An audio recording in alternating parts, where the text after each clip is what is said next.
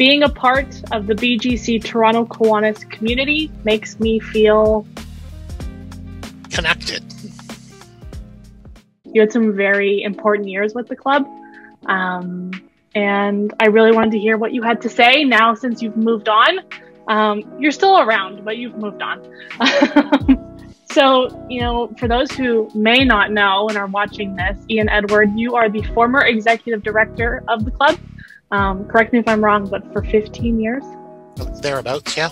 All right. And now you are the regional director with BGC Canada.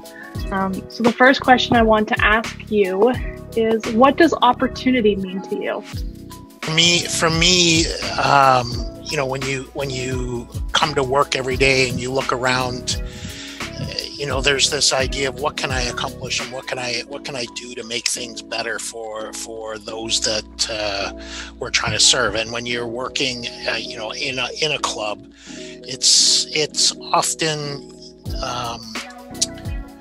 it's easy to get bogged down on the day-to-day and is the washroom open yet? Has it been cleaned properly? Has did the person last night lock the building up properly? Did. But I think really what you have to start each day and make each decision about is what's in the best interests of the young people and families that you're trying to serve in the communities that you're working in. And I think that provides opportunity because, you can, if you get stuck on all those other things, you don't see the opportunities that are before the organization and really trying to create the opportunity for the organization and the great people that are attached to organizations like the club. Make it happen. That's sort of maybe how I would answer that question. How do you think the club changed or shaped or impacted you?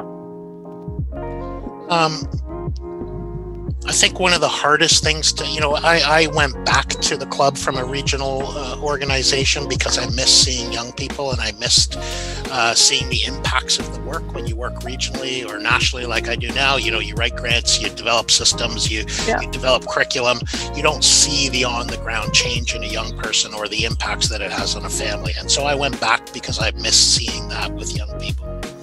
I think the hardest thing that I saw when I went back to the club was the number of young people's funerals that I had to go to, and the amount of gun violence in the community, and our not our inability, but it didn't matter what we seemed to do. We couldn't stem the tide that was coming, and it came, and it was hard. It was hard on staff, and it was hard on the board, and it was hard on funders, and I think that was sort of the biggest challenge and some of the hardest work.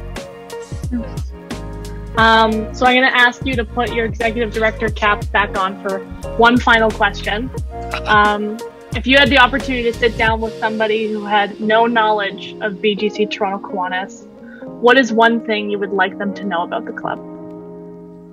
Wow, one thing you'd like them to know about the club. Well, I think it changes the lives of young people who are, who it touches, and it is a bit of a funnel. There's a wide mouth at the youngest age and a narrower, and as they get older. But those young people that really stay connected are the ones that you really see success in. And as an old guy like me, you get invited to their weddings and you get invited to their significant birthdays and those sorts of things years later, and you don't necessarily in the moment realize the impact that you're having.